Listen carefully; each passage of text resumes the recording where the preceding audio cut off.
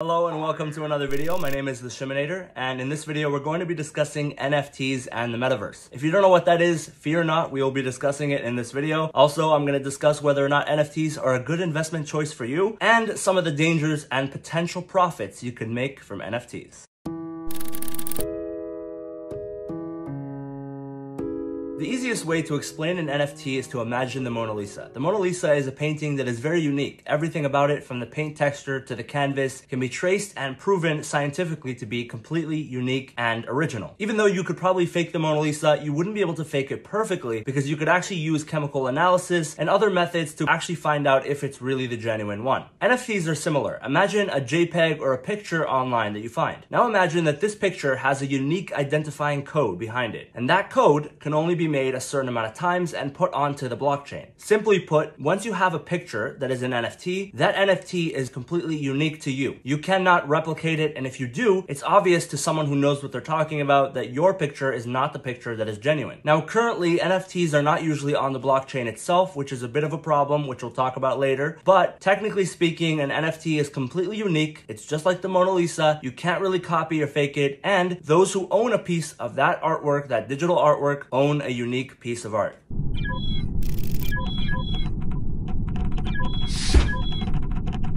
Okay, here comes the really interesting part. This is a twist. Social media companies are trying to become something called Metaverse companies instead. Essentially, instead of being on your phone and going to watch a video or playing a game, you'd be immersed in a VR world where you'd be able to do pretty much anything you want. You could ride on a dinosaur.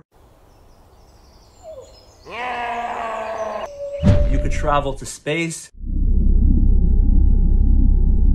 You could do pretty much anything you could imagine. The reason that this is cool is that everything in the metaverse would be technically tradable. So you can make a rock, you can sell furniture, you can buy stuff, you can buy spaceships and tools and items, and all of these things are digital assets. And because of that, NFTs would gain an enormous prominence in these worlds once they become real. What this means is that because right now Facebook is spending an enormous amount of money on VR technology and on these immersive metaverse ideas, this means that NFTs have a massive potential for growth once these companies start coming out with these metaverse ideas. If you want to know more about this metaverse, please let me know in the comments, and I'll make more videos about that because it requires its own video in order to really explain it fully. Another reason NFTs are awesome is that it gives artists an actual advantage and a way to really make money. For example, digital artists actually have a very hard time making a living if they don't work for a large corporation or for someone who can pay them really well. In general, selling your own digital art can really be very difficult to do, and it's not really rare, so it's very difficult to make profit. However, with NFTs, you can actually sell that artwork. You can not only make money because it's rare, but you can actually hype it up enough to really make a living.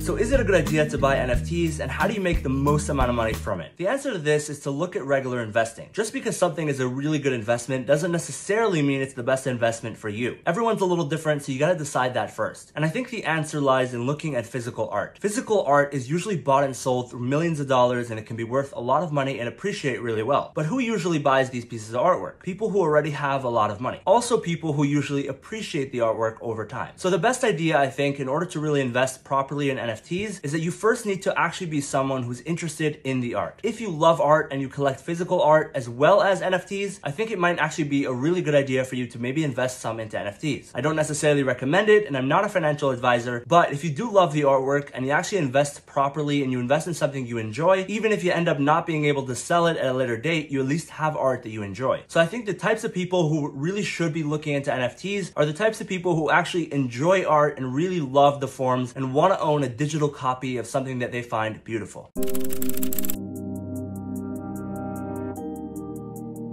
There is another really important thing to look out for if you're into NFTs, and this is utility. Let's say, for example, that a band that you like gives out NFTs of their album, and instead of just giving you a picture that's digitalized, they say that if you own this NFT, if you bought this NFT, you can get backstage passes every time they have a concert. Or, for example, instead of backstage passes, you get access to the front row seats, or you get 2 concerts free. Once they start adding utility, it'll be easier to tell whether an NFT is worth getting, and also the utility will add a little more stability to the prices.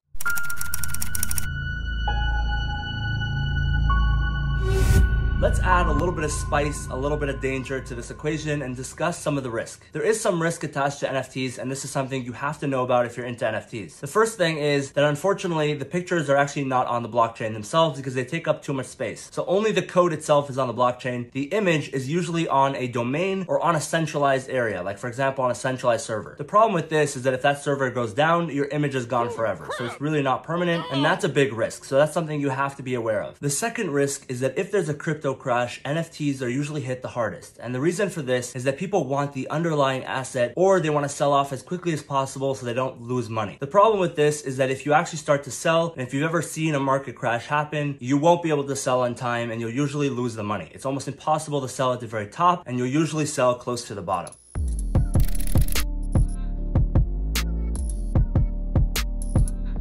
If you're going to invest in NFTs, there are two rules you have to follow. The first is never let the romance and the hype sweep you away. Do not get so hyped up that you lose your money over a picture. The hype always dies down, but will your wallet die down? That's something you don't want. Secondly, if you're going to invest in NFTs, make sure you enjoy the art. If you find beauty, if you love it, if it's something that really speaks to you, that's fine. There's no problem in investing in NFTs, and I do think that with the Metaverse, for example, it's going to be the future. There's no question about it. But make sure that if you're going to use your hard-earned money to invest in NFTs, it's something that you actually find real value in, not because you think someone else will pay more than you paid for it. Some people think we're already in a Metaverse, in a simulation. Elon Musk thinks so. Where am I?